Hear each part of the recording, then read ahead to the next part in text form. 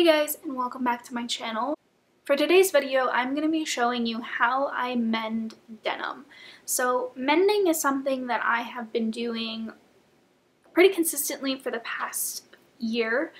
Since I made the switch to cutting out unethical fashion and unsustainable fashion, I have kind of adopted a healthier mindset when it comes to clothing, and that is to repair it before getting rid of it. People used to do this all of the time. Back in the day, it was common practice to repair your clothing and your shoes and really everything around your house. You repaired it before buying something new. It's kind of a lost art, and I really think we should bring it back. I think more people should have the skills and how to fix their things. Today I'm specifically going to be showing you how to mend a pair of denim jeans where the knees were kind of ripped apart. So you're not going to need a whole lot for this project. The biggest thing that you're going to need is the time, and trust me, it doesn't take nearly as long as you think. I can sew up one patched knee in the amount of time it takes me to watch like one episode of a show. So a lot of times I'll do this at night.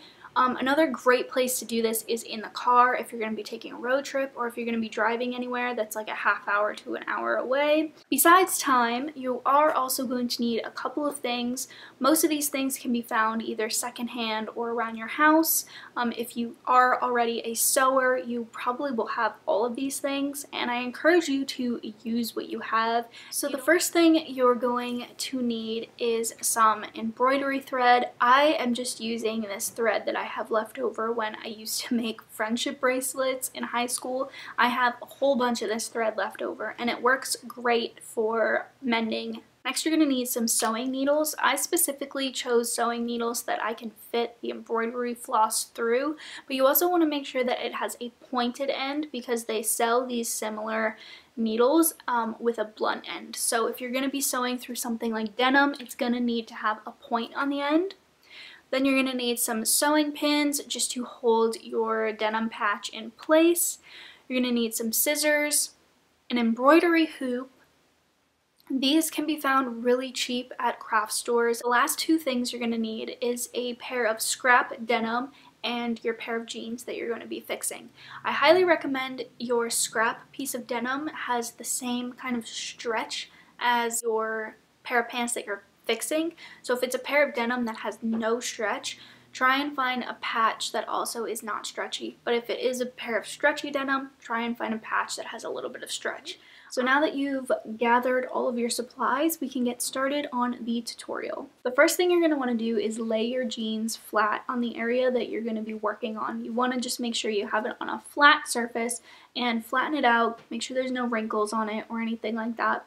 Then you're going to want to take your scrap denim and measure the area you're going to need to mend and make your piece of scrap just a bit bigger than that area. The next step is you want to trim the area that you're going to be mending. So for jeans, you tend to get a lot of frayed strings and stuff, and the edges can kind of be roughed up. So you just want to trim all of that clean off so that you don't get any further fraying. After you have the piece of scrap fabric pinned in place, you're going to put your embroidery hoop on over the space that you're going to be working on. This is just going to make it so much easier because you don't have to lay your jeans flat every time you want to work on them. You can take it with you, you can have it in your lap, and you don't have to be working on a flat surface. I like to slide the innermost embroidery hoop inside the pant leg, and then I like to put the other one over top. So after this, you are ready to start stitching. Now I did a basic running stitch, just a back and forth stitch, and I left little spaces in between because I like the way that looks and it takes less time to do that.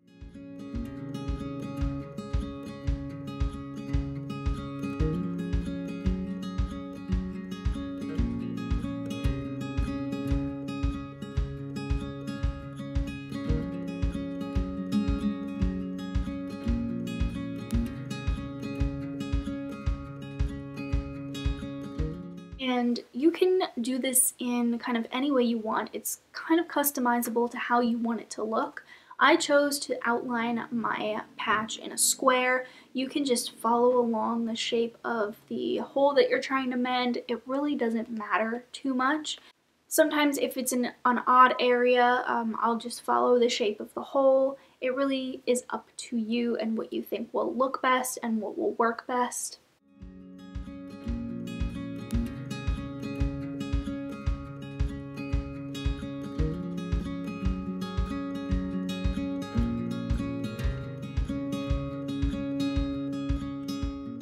After you stitch all around, the initial stitch is really just to hold the piece of fabric to your denim. You're going to want to then switch over to doing a whip stitch.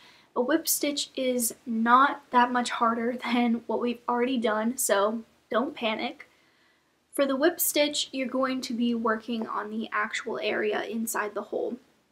You're going to want to come through the bottom of the patch fabric. And this is where it differs because you're not going to actually pull through both layers. When you come up through the bottom with your needle, you just want to go through the patch fabric. After you go through the patch fabric, you're going to want to go down through both layers. So you're going to want to grab the denim and the denim patch when you go down. And then you just repeat that process, keeping all of the stitches really close together.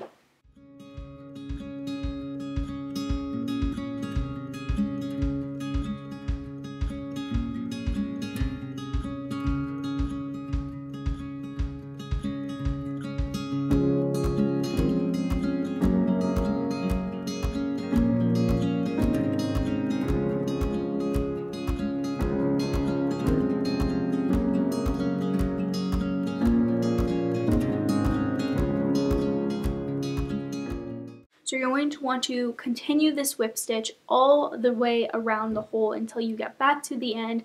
You're going to want to close it off with a knot. Make sure you do a pretty sturdy knot because these are denim, so denim kind of really takes a beating.